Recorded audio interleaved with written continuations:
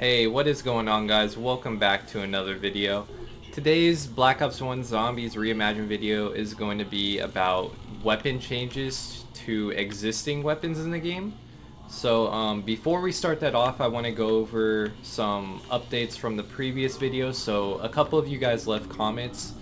One of them being that the PSG1 reload was not right. It wasn't adding the ammo into the clip at the correct time, so that has been fixed.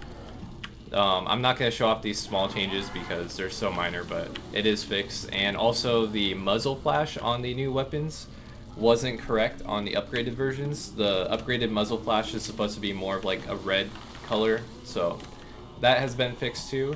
So yeah, now we can get back into the video. So there's actually one more new weapon I want to show you guys. It's not really a weapon, but if you can see in the bottom right hand corner, there's now Molotovs. These are only on the classic maps, and they do damage directly on impact, you know, just like the World at War Molotovs. I believe the ones in World at War did damage over time after you had thrown it, but these ones don't. They just do damage on impact and that's it. And they kill on any round, so that's cool. And the reason why the Molotovs have been added into the game, the main reason, is because I've removed the monkey bombs from Verrucht, Noct, Verrucht, and Shino Numa. I'm trying to make the classic maps have more of that the World at War feel. So the World at War versions of these maps didn't have the monkey bombs, they had Molotovs instead. So I'm also going to do that with the Black Ops 1 versions of them. So Riese still has monkey bombs and it also has Molotovs now, so you can switch out your special grenades at any time. So yeah, I thought that was a cool addition. Pretty awesome. Alright, now before we get into the existing weapon changes, I want to show you guys something I've changed, or something I've added, which you can obviously see on the HUD. I now added the character names next to their points on the HUD. So yeah, I know this doesn't pertain to the video, but obviously you guys are going to see it, so I just wanted to mention that. I'll probably go more in depth into it on a different video. So now when you get rid of all your weapons, you're given your current knife in your hand. Once you buy a weapon, the combat knife will go away. It's basically just a placeholder for, instead of having nothing in your hand like what you normally have, which just doesn't look right, you actually are wielding your knife in your hand now. It looks more like what it should. And if I can get the Bowie knife here, yes, you can see that it'll replace it with the Bowie knife. Very nice. It has running animations, knifing animations, dolphin diving. It's basically, there's already a single player version of all the animations, so all I had to redo is replace the knife model. It's actually very easy. It turns out looking pretty good in my opinion. So I will also show what the sickle looks like.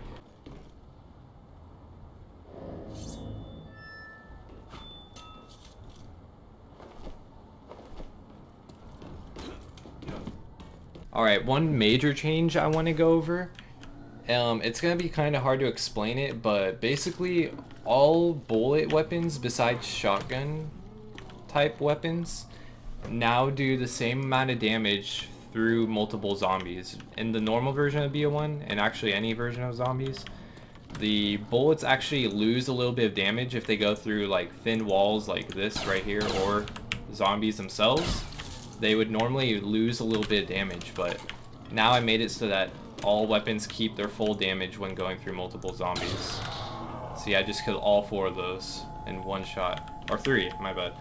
That would have easily taken at least 1 or 2 shots more for the zombies behind them. So hitting multiple zombies at the same time, like let's say you got a full horde and you're shooting them with a bullet weapon, it's gonna feel like your gun's much more powerful, but it's really not more powerful. Well, I guess it is more powerful for the zombies getting hit from bullets going through multiple zombies, but really the damage itself is the same. The damage hasn't been increased, so I think that's a good change. Obviously it hasn't changed for shotguns because they lose their damage over range, so it's kind of hard to code that along with that. So I just left shotguns the way they are. So yeah, it also works for going through thin walls like this. It'll keep its full damage now. This works for all bullet weapons of all types, assault rifles, SMGs, light machine guns, sniper rifles, all of them. One change I made to upgraded wall weapons is that their ammo now only costs 2,500 instead of 4,500 before. So the reasoning behind that is because the unupgraded weapons cost half of the normal amount. So now the upgraded ammo costs half of what it costs to pack-a-punch it, which would be 2,500, half of 5,000. So yeah, to me, I've always felt that upgraded weapon ammo was always overpriced. 4,500, that just seems a little steep. So maybe now more people will pack-punch wall weapons and actually use them in the lower rounds. So yeah. Alright, here we go. There's one more change to sniper scopes. So I know I showed this in a previous video, that sniper scopes no longer have any idle sway, but in the last video I was unsure of how to remove the text on the top that said hold F to steady scope, but I finally have that removed now. So all weapons with a sniper type scope all have no idle sway, which is pretty nice. Feels very nice to use snipers now. Alright, I'll show you guys the change I made to the claymores. They now have a placing sound. Same as with bouncing betties and spike mores, which both have a placing sound, now the claymores also do. So yeah, that's cool. Alright, the bouncing betties, one new change for them. You can now pick them up. How cool is that, man?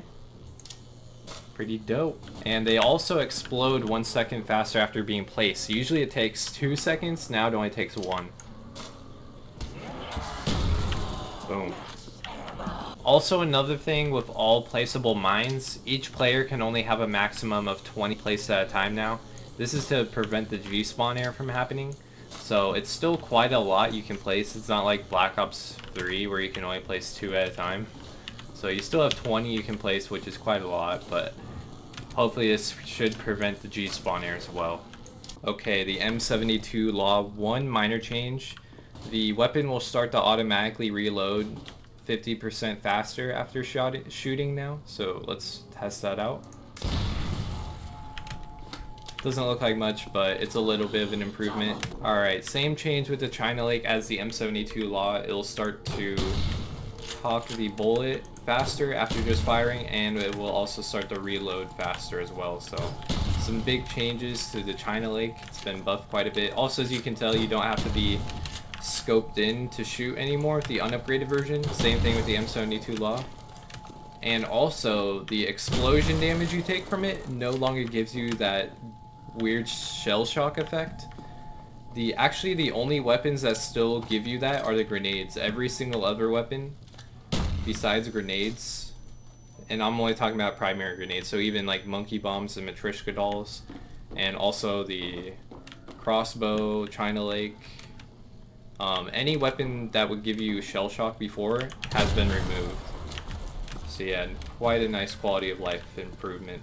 The only reason, or the main reason I kept it on the primary grenades was for first room challenges. I'm not trying to make those any easier, so I left the shell shock on there for first rooms mainly. And as you can see with the crossbow, no longer gives you the shell shock effect from the explosion. Alright, and a new change for all explosive weapons, and I'm talking about only weapons, not equipment like grenades and claymores. Previously, if you don't know, all explosive weapons, they all increase damage over rounds, and weapons that are projectiles, which would be the Mustang and Sally and the M72 Law, basically the weapons that don't give you the shell shock effect, those weapons get a lot more damage increasing through rounds, whereas grenades and other explosive weapons don't get too much extra damage. But I mean, the Mustang and Sally pretty much relies on the round number to get its damage, which means that the amount of damage that you do with the Mustang and Sally in No Man's Land has been changed quite a bit. It'll one-shot kill for quite a lot longer now. It'll one-shot kill for like about 20 waves now. But then once it does start to decrease in damage, where it's not a one-shot kill, it'll start becoming like 2 and then 3 and then 4-shot kills really fast. It'll start, because the zombies get exponentially more health, whereas the bullet damage will be staying the same with this new damage. So I don't know how I feel about it right now. It feels like it's changed No Man's Land a lot. See, I can still one-shot insanely easy without even trying right there. Which I'm not an avid No Man's Land player, but I'm almost sure that it should be more than one shot by now on the normal No Man's Land. So I'm gonna see what I can do about that. I don't want to add the damage scaling back to the Mustang and Sally. I want to keep it at a constant damage. I don't think that any actual weapon damage should scale damage over rounds. It kind of makes sense for equipment in my opinion, but not for weapons. So I'm keeping the equipment doing scaling damage, but any weapon is not going to scale damage anymore.